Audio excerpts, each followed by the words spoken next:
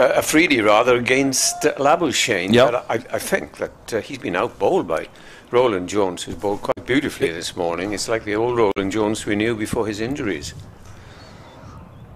Afridi hits the stumps now. He bowls him! Labuschagne's gone. Afridi has Labuschagne again. 21 for 1. Becomes 21 for 2. And Labuschagne, the big wicket, heads back to the pavilion here in Cardiff. Afridi's pace has been a test all morning. Roland Jones has been in wonderful form at the other end. But it's Afridi in on the act now. Just a little inside edge down onto leg stump. Labuschagne's gone for 8. 21 for 2, Glamorgan. Yes, big wicket for Middlesex.